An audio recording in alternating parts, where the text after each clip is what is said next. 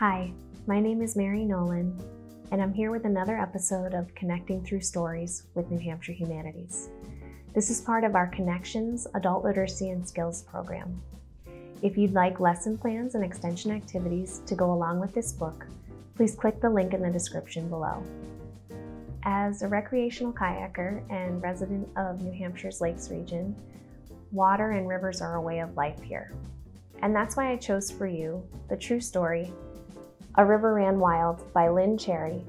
In this story, Lynne Cherry tells the history of the Nashua River, from its discovery and inhabitants by Native Americans, to changes inflicted by European colonists and the Industrial Revolution, to its eventual cleanup led by Marion Stoddard and others. Now, it wouldn't be an episode of Connecting Through Stories if I didn't give you some essential questions to consider. These questions can be answered either before or after reading the story and are meant to help you think more deeply about the issues raised, as well as help connect the material to you. Here they are. What rivers are near you? How do rivers and water impact our daily lives? What factors or historical events contributed to the pollution and then cleanup of the Nashua River? How have perspectives towards natural resources and the natural environment changed throughout history? And finally, how would you define progress? At what lengths should a society go to achieve progress?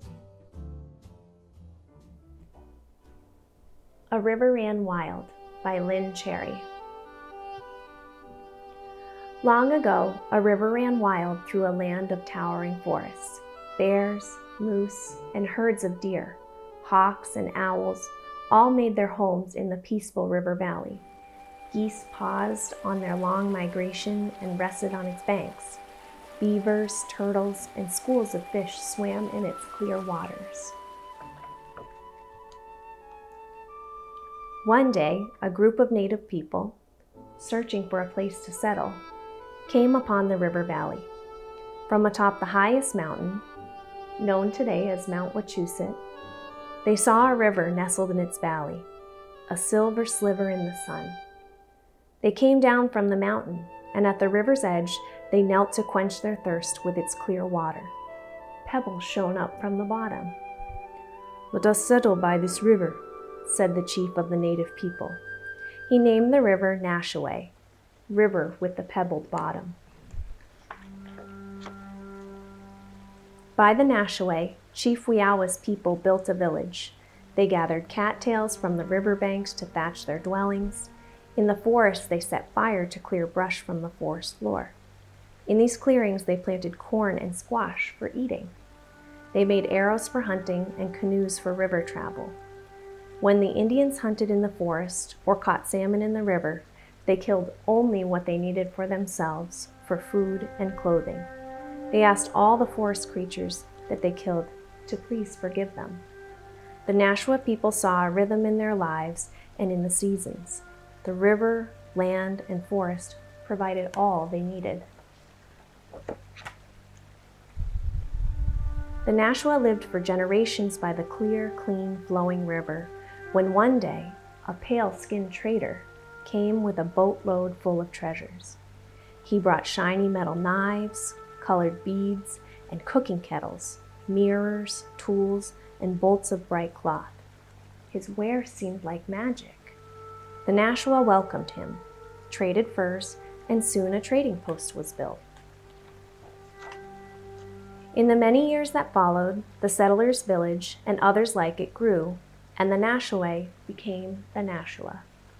The settlers worked together to clear land by cutting down the forest, which they thought were full of danger, wilderness that they would conquer.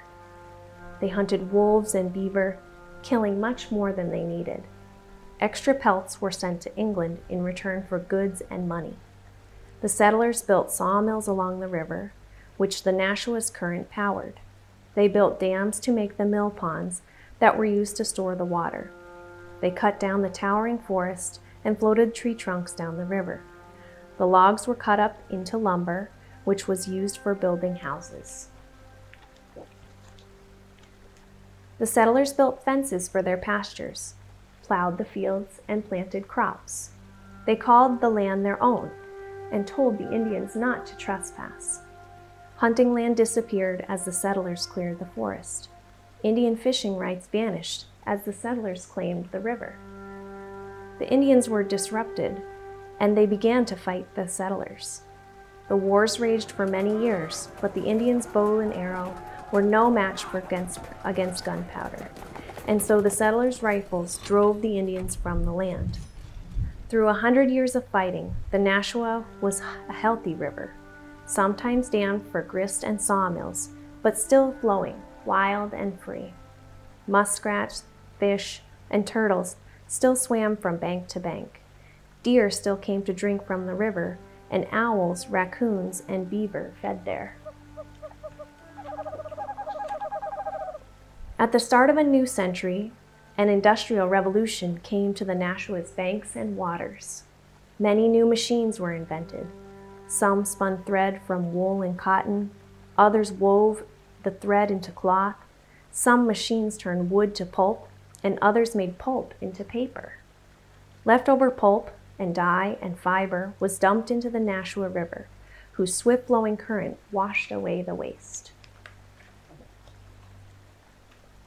These were times of much excitement, times of progress and invention. Factories along the Nashua River made new things of new materials. Telephones and radios and other things were made of plastics.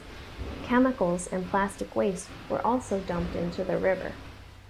Soon the Nashua's fish and wildlife grew sick from this pollution.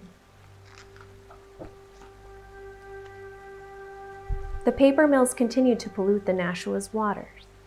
Every day, for a decade, pulp was dumped into the Nashua, and as the pulp clogged up the river, it began to run more slowly. As the pulp decomposed, bad smells welled up from the river. People who lived near the river smelled its stench and stayed far from it. Each day as the mills dyed paper red, green, blue, and yellow, the Nashua ran whatever color the paper was dyed.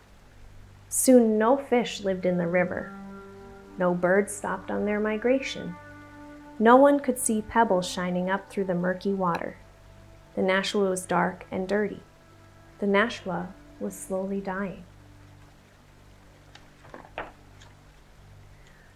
One night, Owiana, a descendant of Wiawa who still lived by the Nashua, had a dream so vivid that he awoke in wide-eyed wonder. In his dream, Chief Wiawa's spirit returned to the river and saw it as it was now, still and deadly. Chief Wiawa mourned for the Nashua, but where his tears fell upon the dirty waters, the waters were cleansed until the river once again flowed freely. The next morning, Owiana went to speak to his friend Marion. When he told her of his dream, she said, "I had this dream also." River with the pebbled bottom is the name Wiawa gave it, but today no pebbles shine up through the Nashua's river waters. Together they decided something must be done. Marion traveled to each town along the Nashua. She spoke of the river's history and of her vision to restore it. No longer do we have a river. It's a stinking, smelly sewer. But it wasn't always this way. People listened and imagined a sparkling river full of fish. They imagined pebbles shining up through clear waters. They signed petitions and sent letters.